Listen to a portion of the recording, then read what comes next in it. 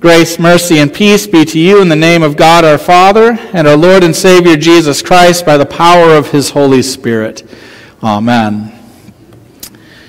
The beginning of each new year comes with all kinds of expectations, great expectations. And yes, it can be fun to look back on the previous year and remember all of the events that took place, even though there might be some ups and downs, good days and bad days, joys and sorrows. And maybe we'll look back at the last year and think maybe it was a great year, or maybe it was a horrible year. But whether the last year was great or horrible or somewhere in between, we always look forward with great expectations in the new year. We look forward to what lies ahead for us.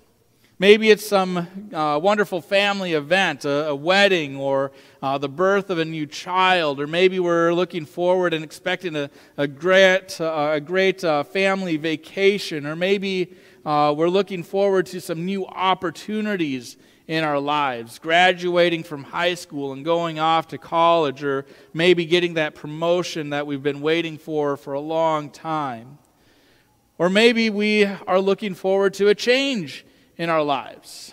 Yes, as much as we dislike change, sometimes we look forward to it. We anticipate it. We expect it. Maybe we're looking forward to moving to a new location, starting a new job, or maybe even retiring for some of you. Or maybe we just simply look at this year as the year that we finally get over the hump, that we turn our lives around and we get back on track. Yes, the new year brings all kinds of great anticipation and high hopes. And on the banks of the Jordan River, the people were in expectation. Their hopes were high that this was finally going to be the year in which the Messiah was finally going to come. Maybe this was the year that Rome finally got off their back, and they were going to live as a free people and be a world power and rule over the world with God's rule and law. And maybe John the Baptist was that guy who was going to lead them there. Maybe he was the Messiah that they'd been waiting for. But John is quick to point out that he is not the Messiah. I baptize you with water, but he who is mightier than I is coming, the strap of whose sandals I'm not worthy to untie. John directs the attention away from himself, and he points us to one who is mightier than I. He points us to Jesus. And just like the crowds on the banks of the Jordan, sometimes our expectations are misguided as well. We might be looking in all the wrong places, looking to all the wrong things, all the wrong people. And whether last year was a great year for you, or if it was a horrible year, or somewhere in between, we want this year to be better. Right? We always want the new year to be better than the last. And so we so often look to politicians and governments. Maybe we look to our family and our friends, or maybe we look to our careers and our bank accounts. And worse yet, maybe we look to ourselves to make things better. But these things are not the Messiah. We are not the mighty one. There's one mightier than I. And this one who is mightier than we are comes to baptize with the Spirit and with fire, to clear the threshing floor, to gather in the wheat, and to burn the chaff with unquenchable fire. Now, I think when we think of the baptism of Jesus, we have in mind that great picture that's something a little bit more like this, very serene and peaceful and calm, of Jesus rising up out of the water, and the bright glow of the dove, the Holy Spirit descending upon him with that loud voice of God the Father crying out, "This is my Son." And we do get that here in Luke's gospel, but it's very, very brief. Instead, we almost get more of a focus on John the Baptist. But again, John takes kind of a back seat here as he points us to the one who is mightier than he is, as he points us to Jesus. But here in Luke's gospel, this baptism of Jesus is almost anything but peaceful and serene, as the focus there seems to be on John, and who winds up in prison because he's repenting. He's preaching repentance to Herod the Great and calling him out in all of his sins. And he's preaching this baptism by fire, clearing the threshing floor and burning the chaff. And with many other exhortations, John preached the good news to the people. But this doesn't sound like much good news. Baptisms by fire and clearing the threshing floor, burning the chaff, it sounds much more like judgment. And that's not good news. But sometimes fire has a cleansing power. It has a cleansing power when it's used as a refiner's fire that burns out all of the impurities and precious metals in gold and silver, so that all that's left is that pure gold and silver, those precious metals. All of the impurities are burned out and they are gone. And Jesus connects his baptism to this in Luke 12 when he says, "I have come to cast fire on earth.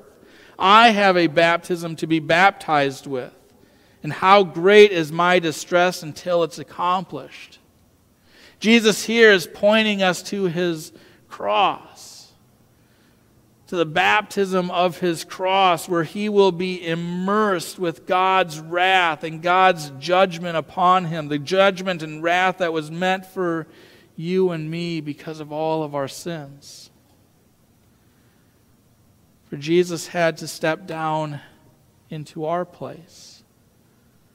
The sinless Son of God had to take on our sins to be baptized with the baptism that we need. But he was baptized with a baptism on the cross, so that we too are baptized into him.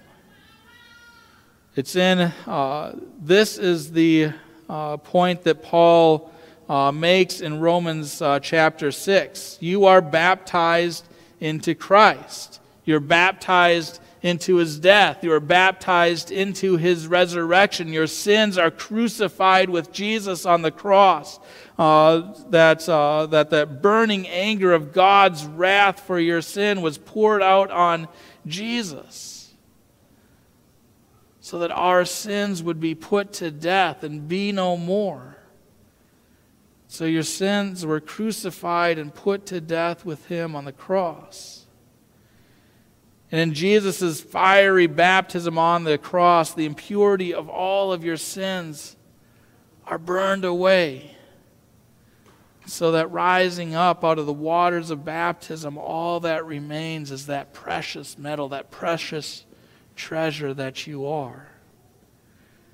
Not because you're so great, but because of the one who is mightier than you. Because of the one who is mightier than I.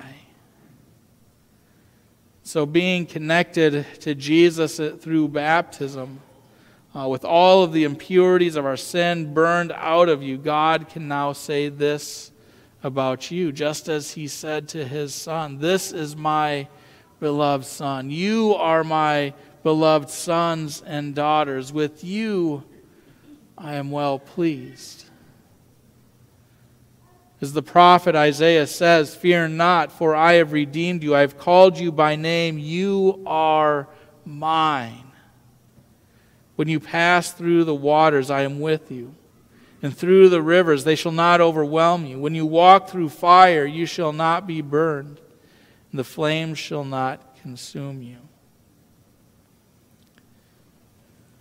We've certainly passed through some treacherous waters and walked through fire, not just these last years or two, but each and every day of our lives, all throughout our lives. Each and every year has its trials and tribulations, its ups and downs, its good days and bad days, its joys and its sorrows. And I have no idea what 2022 is going to, what it's going to have in store for you. It might be a great and wonderful year. It might be a horrible year. I don't know.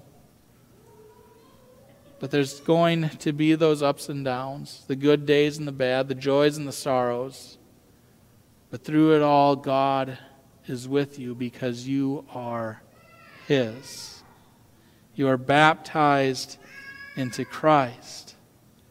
And this is the good news that John was proclaiming, that you are baptized into Christ. You are baptized into His death. You are baptized into His resurrection so that all of your sins are forgiven and salvation is yours. It's yours each and every day, for the one who is mightier than us humbled Himself to the very point of death, even death on a cross, so that we might look forward with eager expectation, whether it's good or bad, to the joys of His gifts that He has given to us. For forgiveness, life, and salvation is yours each and every day of our lives, because we are baptized into Christ. Amen.